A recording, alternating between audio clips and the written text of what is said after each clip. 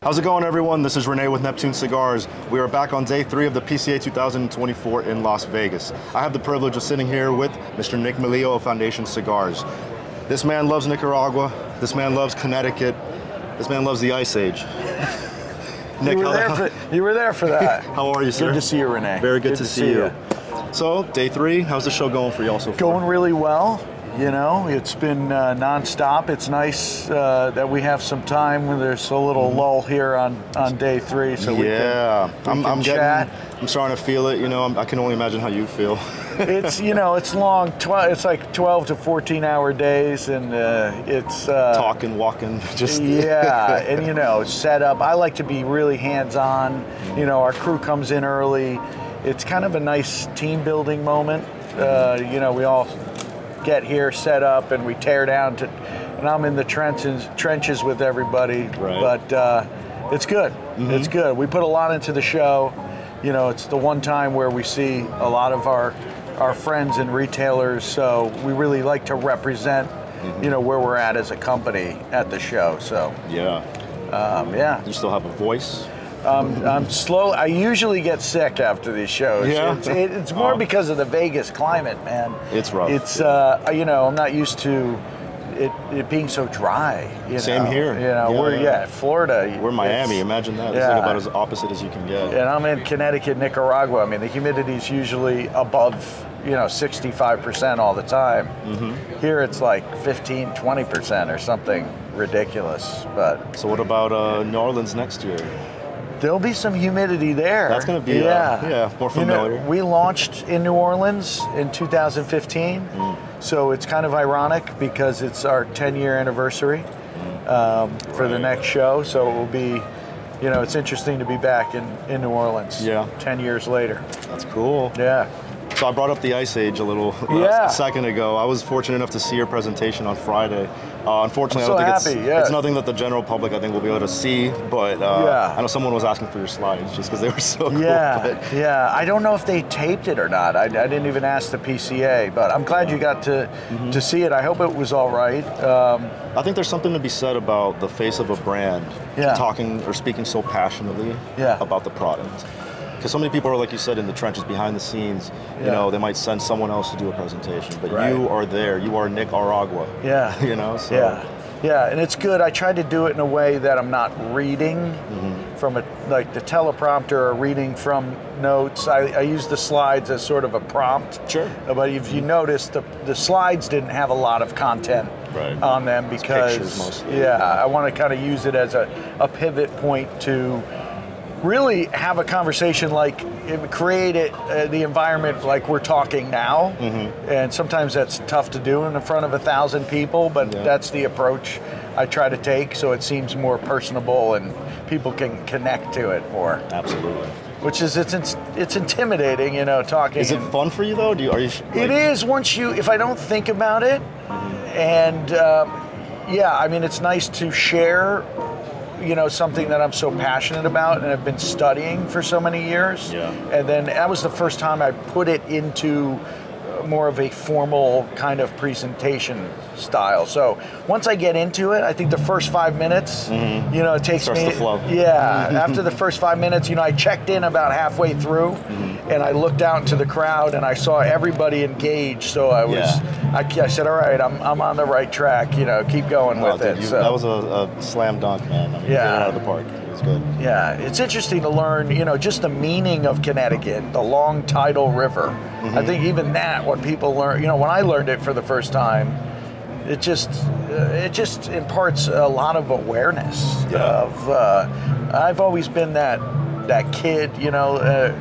My mom early on, like, why is this? Why is that? I was asking a million questions, so I always like to, you know, get into the etymology, why things are the way, and you know, it's because of that river which makes Connecticut tobacco so amazing. So I was hoping I imparted that on the group. One of the slides had the original spelling of it. Right? Yeah.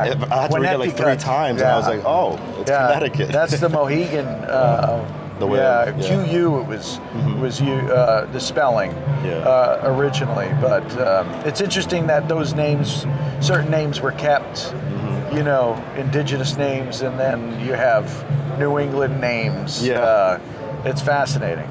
So I do want to ask you something I wanted to ask you that day, and I actually was going to raise my hand, and then they said no more questions. I have a friend who swears that Ecuadorian Connecticut is more flavorful, more blah, blah, blah than USA Connecticut. And then you said that you are going to, you know, most manufacturers are going to be migrating, if not already, will be to Ecuadorian. It's I would say 99% of it is in Ecuador. Yeah, okay. Yeah, shade. So that said, though, what do you agree with that? Do you think that it might, what are the traits of each? So I would say the Connecticut actually it's actually characteristically a little bit thicker, a little bit heavier, the cellular structure of the leaf compared to Ecuador. I think there's a little bit more flavor in the Connecticut coming out of the valley. Yeah. The shade variants, it had more of a yellowish than like a gold. The Ecuador really has this golden color, and it's actually in Ecuador, there's only certain farms in Ecuador that actually produce the golden color. A lot of them actually produce a much darker, more cafe type color. Actually more, you know, this color, because they get more sun exposure. There's certain farms that get less sun exposure in Ecuador, and it comes out golden. I think the Connecticut is definitely a little bit more flavorful, a little bit more body. Yeah. It did have a little bit more of a natural bitterness in a good way. Yep. But it for me, it was always interesting that the market didn't really say, hey, I don't like these cigars, I'm not buying these cigars. This shift happened, you know, since the late 80s till now, and the market didn't really react in a way where they're like, I don't like these. I'm not smoking these anymore. Like half the people probably didn't notice. Half the people probably didn't notice. Yeah, and I don't think can be the case for all, like broadleaf, the Cuban seed, because it's a completely different seed variety, and the soil in Connecticut, you can't replicate that. Yeah. Whereas the Connecticut shade, because of the nature of it being so thin and more of a milder, neutral style tobacco, I'm speaking in general here, you know, that change was able to be made. A little more adaptable. Yeah, but if you grow broadleaf seed in Pennsylvania, to me it doesn't have the natural sweetness, it doesn't have the earthiness. Pennsylvania broadleaf is a lot more rustic. Right. Again, not bad. I never, you know, people say, oh, what's better? I don't see tobaccos as better or worse. Yeah. What makes tobaccos better or worse is your growing practices in the fields, your quality, your selection, your fermentation. That's, for me, what makes tobaccos better or worse as far as quality. But different seeds grow in different areas. It's just more different characteristics of flavor. Yeah. They're different ingredients. So it all depends on what you like or what you're trying to accomplish. But, you know, they've been trying to grow broadleaf in Nicaragua. It's tough. It's tough. It's tough, man. Totally different, you know, volcanic soil compared to in Connecticut River Valley. When you see the soil, it's so sandy. I mean, some of these farms, you do look like you're at the beach almost, because it's so sandy. Yeah. But that provides the water filtration, right? So there's not as much clay. The clay is much deeper. So the water is passing through the sand before it gets down to the clay, and the tobacco plant, the roots are following the water. So the roots go deep before it latches onto the clay, and that produces sweeter, you know, to me, flavorful tobacco. Wow. Yeah. I could listen to you talk all day about this stuff, man. You know, I try not to, you know, go too much, but you know, sometimes. No, I think it's a welcome addition to the industry, because, like I was saying, you know, there are cigar nerds out there that love dissecting what we smoke. You know, there's more casual people, but then there's people that are passionate and they treat it as either a hobby or even a lifestyle. Yeah. You know. But yeah, we're here at PCA, so why don't we talk about some new stuff? Yeah, sure. So we're releasing this year is the new Wise Man. I made a really difficult decision now I lost the word. Wawense is not going to be available any longer. I've heard. And also the Wise Man. So the Wawense I launched in 2015. At the time, nobody knew really who I was or who Foundation was in 2015, except for the hardcore smokers. And that's what the Wawense was for. Over the past 10 years, it just really hasn't grown like our other brands. It's obviously, I knew it was a mouthful to pronounce. You attribute that? But I wanted to be true to Nicaragua with that product, and hence, Wawense. But it's definitely a difficult one. So I made a difficult decision. So if you like Wawense, get them while you can, because I think I have a few boxes. I'm stashing. I got like 50 boxes of each in my personal stash. Yeah. So we're coming out with the new Wise Man. I had the opportunity to work with Pepin Garcia, with Jaime, my father. I couldn't pass that opportunity up. And I've known Pepin for 20 plus years. He's an incredible tobacco man. So we released the Wise Man Corojo. This is all Nicaraguan. It's completely different blends than the Wawense or Wise Man. Which is what I get asked all the time. Is it going to change the blend? They're completely different tobaccos. Are they Cuban seed tobaccos grown in Nicaragua? Yes, that's similar, but they're different seed varieties, and they're grown on different farms. So this uses tobacco from Condega, Jalapa, and Esteli in the fillers. Right. 2 binders, Esteli and Jalapa, and then a Nicaraguan grown Corojo. Okay. To me, it's a nice, medium. To me, it's for a novice smoker and also for an experienced smoker. Yeah. Yeah, this is good for either breakfast or after dinner. Yeah. Either one. Yeah, still a lot of flavor. The Jalapa's nice because it gives it that the sweet aftertaste, It's nice. Yeah, I love Jalapa because it adds that sweetness, and then you add the Corojo seed, and I'm in heaven. Yeah. And then we have the Maduro version, which, I always like to have a lighter and a darker version. From working the store, you have so many different customers that come through the door. Some people smoke only Maduros, some only smoke lighter wrappers, some smoke both, like myself. So this is a San Andreas Maduro. The filler is similar. It's Condega, Jalapa, Esteli, double binder, but the filler is tweaked. It has a heavier amount of Viso and Ligero, so it gives it a little bit more richness and body. Nice. Yeah. So 4 sizes: the Corona, Robusto, Toro, and double Corona. Right. We sell a crazy amount of double Coronas Yeah, that size is interesting. I mean, it's interesting. Because if you have the time. It's a little polarizing because it's in the same way as a Churchill would be. You need the time for it. Yeah, it's a 54, so we do a 7x54. Yeah. The Toro's is 6x52, Robusto 5.5 by 50, and the Corona, it's really a Corona Gorda. It's a 5x48. I like that. How you doing, Marvin? So we have these 2. We also have the Axum. So this might look familiar to certain people. So this is the Matapa. We had a trademark issue with the imagery of Matapa. As you know, in this industry, trademarks are. Thank God I haven't had any trademark issues up till present. But at the beginning of a brand, I said I don't want to waste time dealing with trademarks and all that legal. If the brand was 5 years old, that would be a different story. But so yes, Axum. Axum, originally Matapa, same blend. Sumatra, Ecuador. Sumatra, Ecuador, to me, has a very unique flavor profile. It also has a bit of a natural bitterness to it, not in a bad way. So I use the Connecticut broadleaf binder.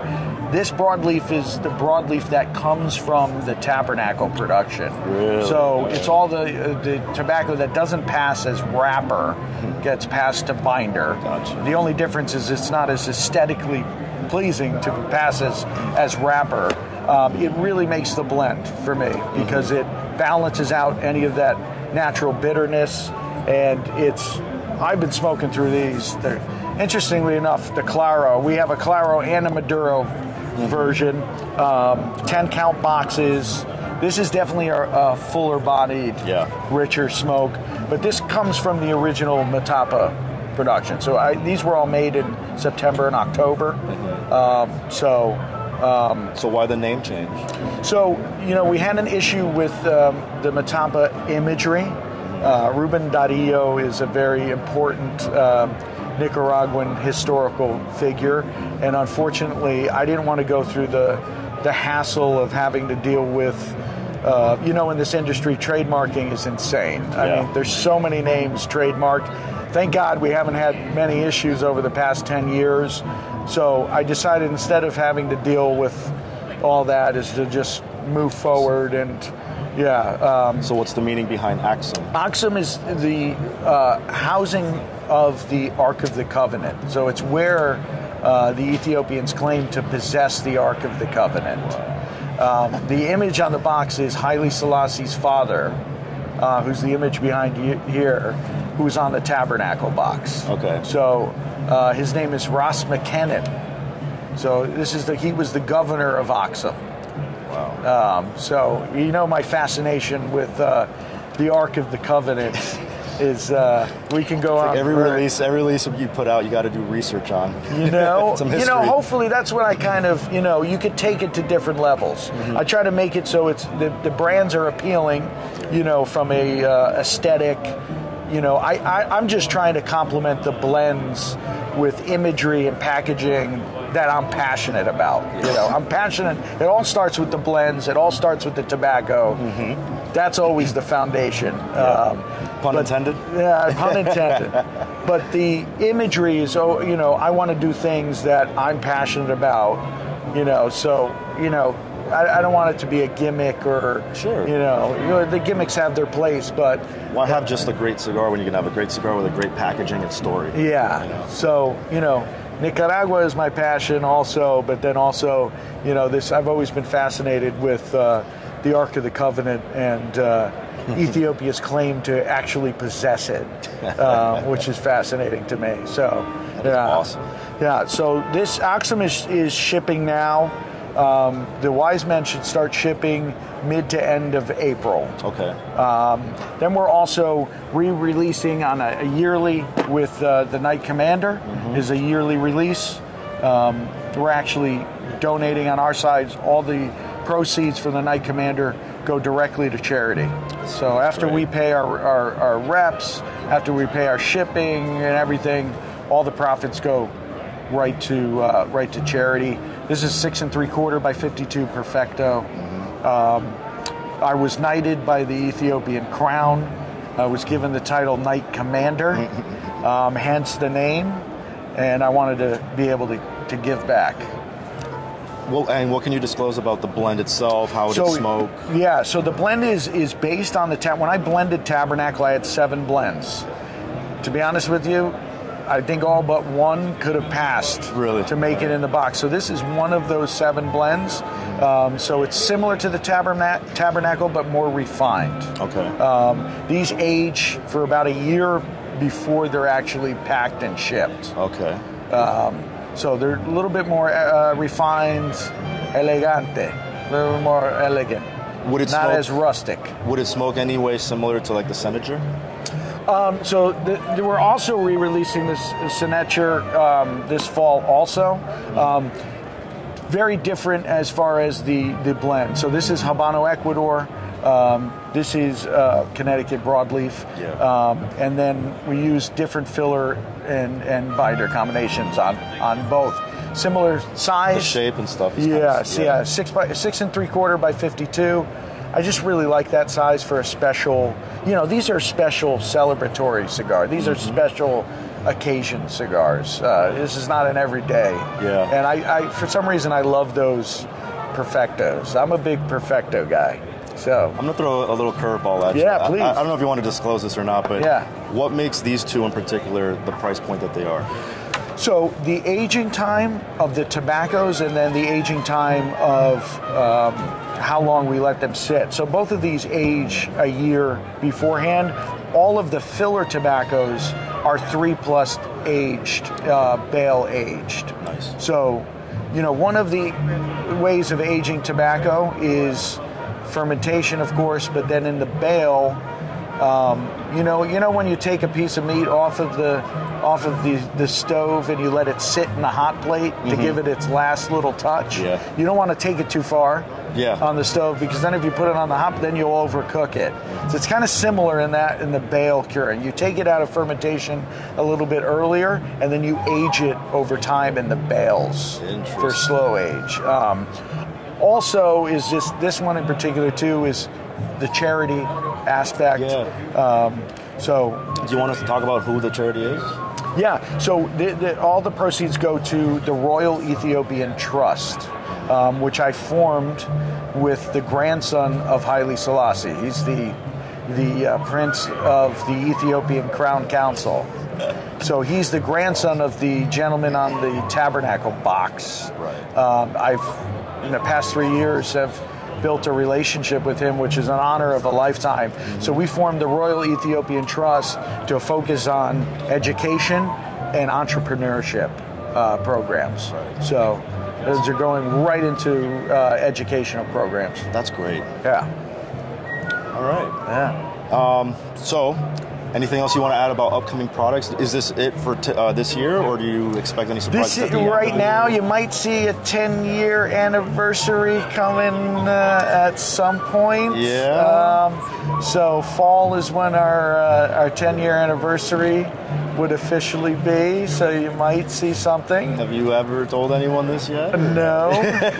I've mentioned 10-year anniversary, but I have not said fall. Okay. Yes. There's hope. So, and then we're going to focus on, definitely on the Wise Man, Axum, in building these new brands. So I want to make a comment on the new Charter Oaks. Yes.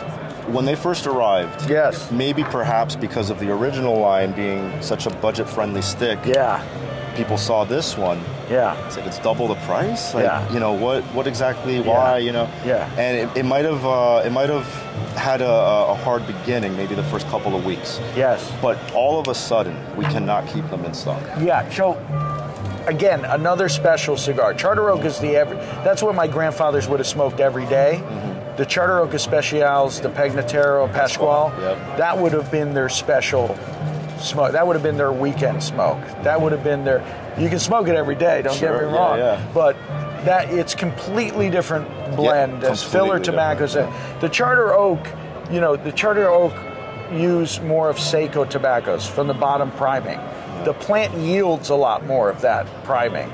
So hence it's at a better price, much better price point, because all of the market is kind of driving towards Viso Ligero, the heavier leaves. Seikos are definitely milder, but if you get access to the good stuff, there's still tons of flavor. No, for sure. Yeah. The Maduro is like a chocolate bar, and the Connecticut is just awesome. I mean, I'm actually very picky with Connecticut's myself. Like the shade variety, and that one is customers also can't get enough. That new one, it's got that shade has a little bit more pep to it. And another thing that surprised me a bit, because I'm a hardcore Maduro guy. I love broadleaf. I love Mexican San Andres. Yeah. So with the original Metapa and then with the Axum again, the Claro is unbelievable. I prefer it over the Sturo. I've been smoking Claro. I smoked like 2 boxes of Robusto Claros just before the show. Yeah. And I've been smoking Olmec Claros mad. Yeah. How we doing? You getting more Olmecs? Olmec, I think we're finally trickling back in. Yeah, we were like 13,000 boxes back ordered, and we're just starting to really have steady flow. So I think things are going this month we should be getting caught up on back orders and Yeah. Awesome. Yeah, man. Well, Nick, I think we might be closing up now, but I do want to end on an open-ended question. Yes. All right, so I've been asking everyone this. Next year, as you know, like we mentioned, we're going to New Orleans, no more Vegas. So with the word change on your mind, what would you change about the cigar industry if you had the opportunity to? Oh, man. What would I change about the cigar industry? This is your chance to play God. Holy cow. So just the industry in general? Yeah. It's a very vague, open-ended question. It could be big or small. Elaborate as much as you want. I think I would say to be, more welcoming to new people into our industry. Mm-hmm. I think that's crucial. I think it's very intimidating for new people coming into our industry, and I think some of the hardcore geeky guys sometimes get a little too cliquey. Sometimes I was thinking the word click too. And it's intimidating for people. So I would definitely kind of change that and just have people be much more open to welcoming new people. I think you guys do an amazing job of welcoming, new people into the industry. But some of the geeks get a little too geeky. Yeah. And it's a bit overwhelming, I think, for new people. It's the same way for me with like wine. I don't know wine well. Right. So if I go into a store, it's overwhelming. So you want to be able to have some guidance. It's so crucial to have guidance. Right. And I think that's why, Neptune is so successful, is because you guys are guiding people, and that's what a true tobacconist is supposed to do. Unfortunately, I don't think that's always widespread in certain areas. Yeah. I love that answer. I hope I'm not too controversial. No, you're absolutely right. Guys, no more gatekeeping, okay? Yes. Yeah, we need new people. It's so crucial for new people to learn about the art of handmade cigars. So I do feel like there's a much younger demographic starting to smoke nowadays, too. Yeah, I mean, we don't grow too much as an industry, so we got to keep the torch burning. Yeah, Nick, pleasure. Thank you so much for your time. My pleasure. You guys heard it here first. Please stay tuned for everything coming your way from Foundation Cigars in 2024, available at neptunecigar.com. Thank you guys for watching. See you next year.